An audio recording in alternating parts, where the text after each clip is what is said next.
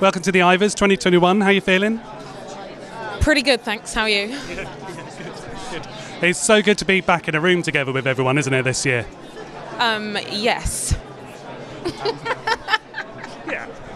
So, congrats on the album nomination. It's such a beautiful record, and obviously all about rebirth and going away and how it can come back stronger. It's kind of fitting then that you've come back and straight in for the Ivors. I mean, it was a very sweet moment when I got that notification about the nomination. I was like, wow, I feel like I did something right, because the Ivors is so, for me personally, it's like the one.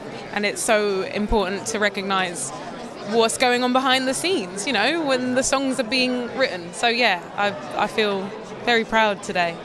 And I guess as well, because you're nominated by your peers, so that must make it even more special for that to be recognised. Yeah, I was on the panel once, so it did cross my mind. I was like, oh, there's probably a bunch of artists in there talking about it and appreciating it, which is one of the best things ever. So yeah.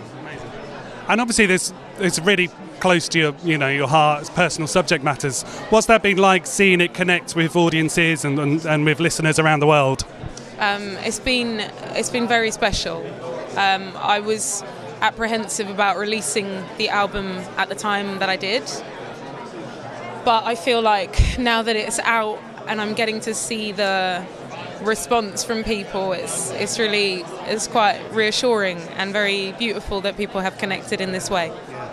I know you looking forward to taking it out to shows and then seeing that connect face to face. That must be amazing. Yeah, I've done some festivals this summer, which was a kettle of fish, but it was really fun. And yeah, that was exactly the feeling I took away. I was like, wow, people are dancing to my material, which is really fun for me, because I'm also dancing to my material. So yeah, it's been amazing. I think fingers crossed we can do a proper tour at some point.